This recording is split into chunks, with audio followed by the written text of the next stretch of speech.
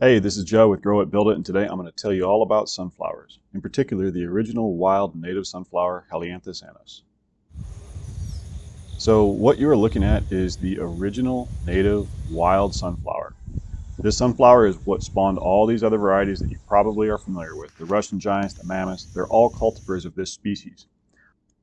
It's one of the easiest plants to get genetic mutations and cross and hybridize, which I'll show you later in the video more on that. But why do I like the original wild native sunflower so much? Well, there's a few differences which we'll go into, but what I'm going to show you is a complete profile on this plant.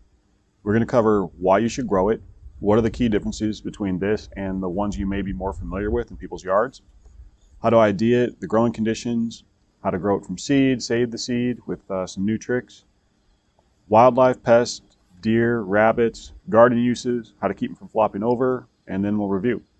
So after you watch this video, I'm guessing that more than a few of you will decide to give it a shot and grow this sunflower, just for its beauty, wildlife, and interest it can bring to your yard. This is really a nice one to grow. All right, well, let's have a closer look.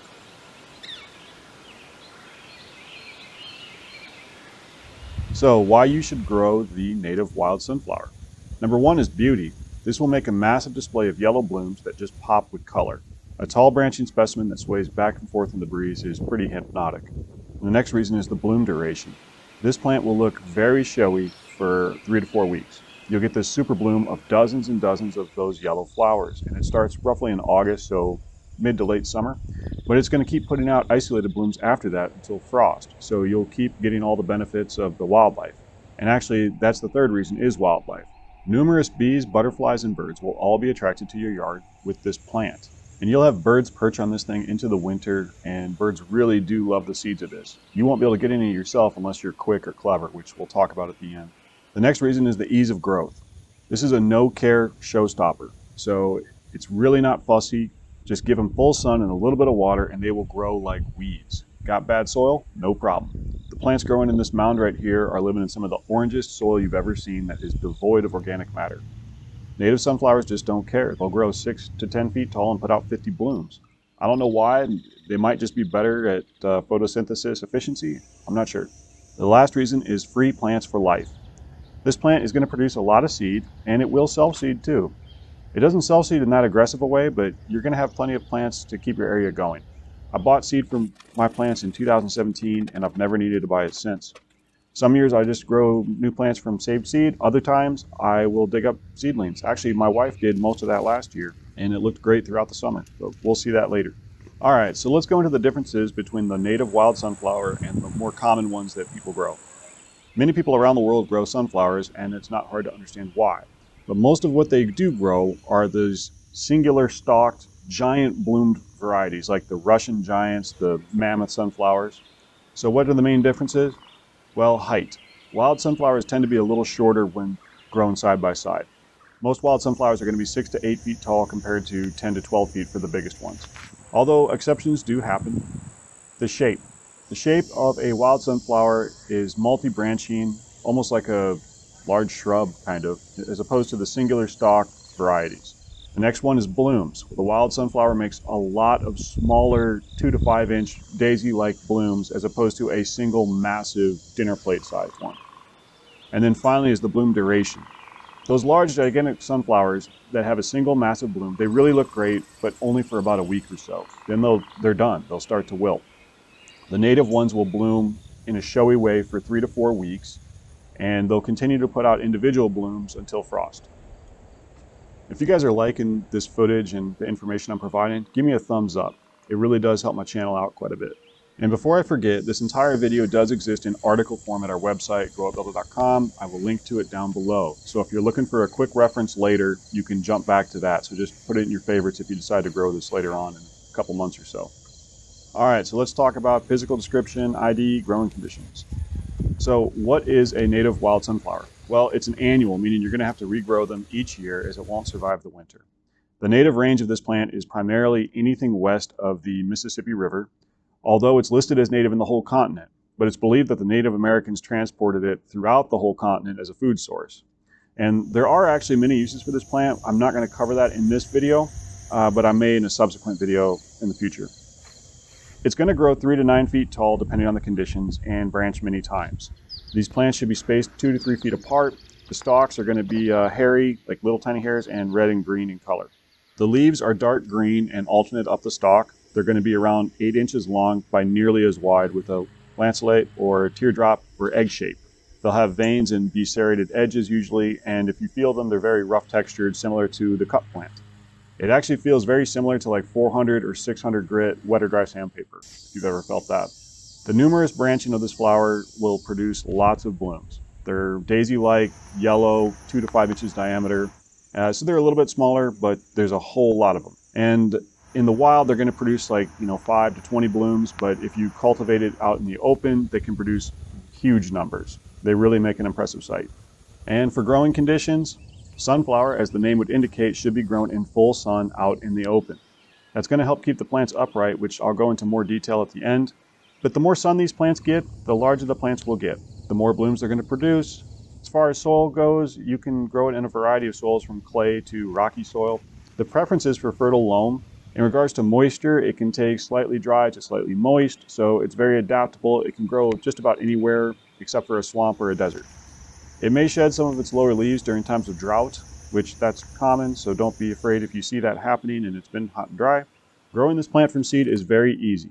It needs no special pre-treatments of any kind. In spring, once the temperatures begin to warm up, you can plant the seeds directly into the soil. Do it in pots at the same depth, just regular potting soil. Keep them moist and you should be able to expect germination within a week or two, as long as the soil temps are warm enough. Once seedlings get a couple sets of leaves, it's time to transplant. Growth is going to be slow until about July, when it will just speed up. Now, whether it speeds up because it's developed enough root mass or the temperatures are just so hot then that it just grows faster, I'm not sure. But to give you an example, these plants here are in the first week of July, and here they are in August. So they've gone from 2 feet to 6 feet. Blooming generally starts about mid to late summer. I'm in zone 6, and that is the first or second week of August typically. The super bloom is going to last for about a month. It's very, very showy. After that, though, you will get continual blooms, just not showy, but continual blooms up through frost and when the plant eventually dies. Okay, so if you've been inspired by what you've been seeing, I will put a link below to where I bought my seed back in 2017. It's the same company, they're still selling the seed, and I buy from them every year, different species, and it's always good quality in my experience. To save seed, in September, when the blooms begin to fade and the petals droop a little bit, it's time to think about saving seed. I do have a video detailing this, but I'm probably going to delete it because I have a much better way now. What you're seeing here is a little mesh bag with a drawstring.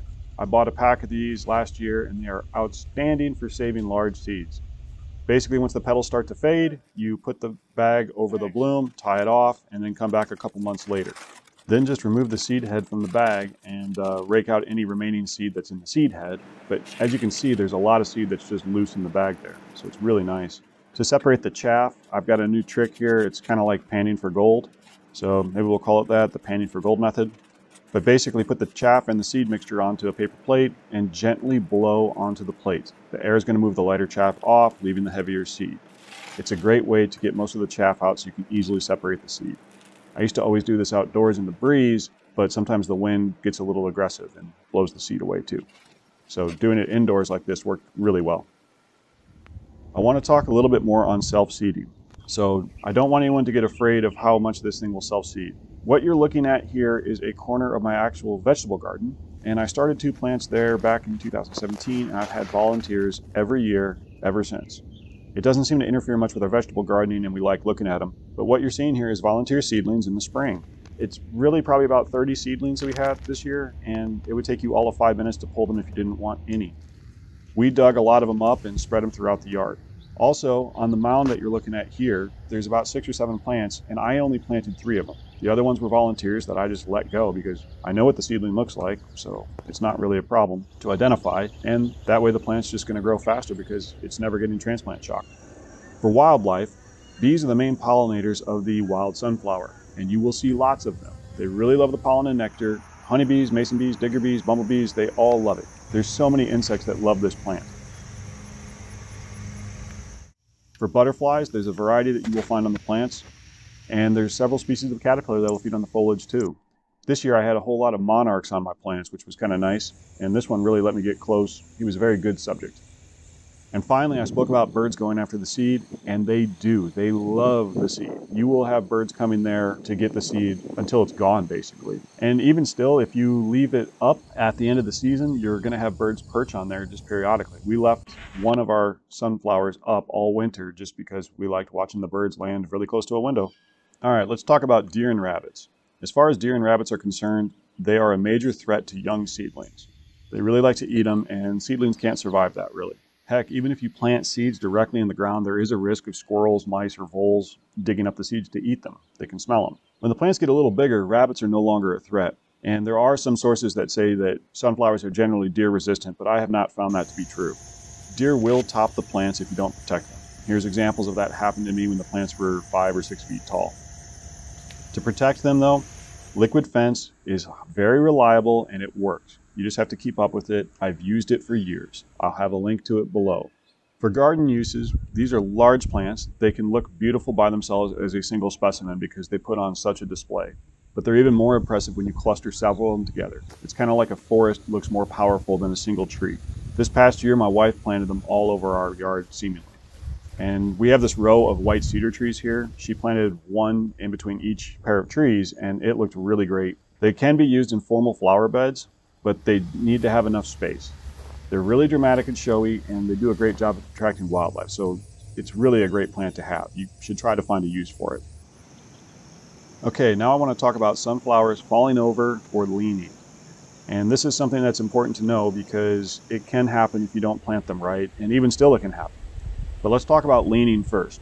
Sunflowers will grow vertical when they're out in the open.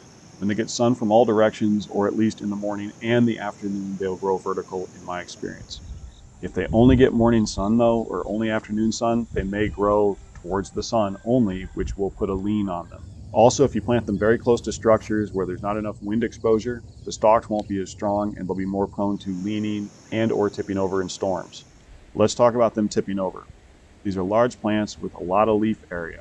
So in high winds, like a tornado or just a severe storm, you can lose your plants. The best way to mitigate that risk or minimize it is to, again, grow them out in the open where they get blown around from every direction. Wind blowing on plants strengthens the stalks. It's like lifting weights, as the stalk has to resist the wind. It just makes it stronger. Also, to stop it from blowing over is try to make sure it's in dirt, not mulch. Now let's look at an example of what I'm talking about. These plants you see that are knocked over, these are my plants, they're in brand new flower beds that were heavily mulched that year, 4 to 10 inches of mulch. They did not survive the storm, or they were knocked over in the storm. I had to stake them back up. Some I lost outright, some I was able to save. For a counter example, this is the mound and there is a thin layer of mulch here, maybe 2 inches. So the seedlings I did plant in here were directly into dirt with just a little bit of mulch around the base. The roots of flowers will hold on to soil with good soil structure better than something that's more loose and mulch. So just be aware of that. All right, let's talk about hybridization, cultivars, genetic mutations. Sunflowers, Helianthus Annus in general, is very prone to having genetic freaks, genetic mutations, just crossing with other varieties of sunflower. I grew wild sunflowers next to a couple of like the mammoth giant ones, and I saved seed from my wild sunflowers. The seed looked like regular wild sunflower seed. It wasn't huge, but I got this guy. So this one obviously crossed with the mammoth giant and produced like a 10-foot tall stalk with about 3 or 4 smaller blooms on it, which was kind of weird. But at the same time, I had this other one that looked absolutely gorgeous. I nicknamed it my Christmas tree sunflower because the branching was more like a tree or a Christmas tree. I saved seed from my Christmas tree sunflower, so we'll see what it looks like in 2021. Hopefully it didn't turn around and cross with something else. All right, for diseases, there really aren't many things that seem to affect sunflowers. They can get powdery mildew, but it generally happens once the blooms are already fading. It's only cosmetic, so it's really not going to hurt anything, and I don't think anyone's going to judge you over it. I certainly won't. And that's pretty much about it. Let's review what we've covered here. The wild sunflower is a beautiful sunflower to grow. It branches a lot and produces tons of blooms that last for about a month for a super bloom, and then you'll get a lot of smaller isolated blooms until fall. It will grow 3 to 10 feet tall in full sun with medium moisture, but it's pretty adaptable. And obviously the more sun, the taller it's going to get. It's very easy to grow from seed and will self-seed to some degree, and it attracts a ridiculous amount of wildlife to your yard. and it also has many ornamental uses around the garden. Please click the thumbs up button if you like what I'm doing here, because it helps me out quite a bit, and I really appreciate it. If you guys have any questions, please ask them in the comments. I will do my best to answer them. Also, check out our article for a quick reference on this awesome plant, and you guys all have a good one.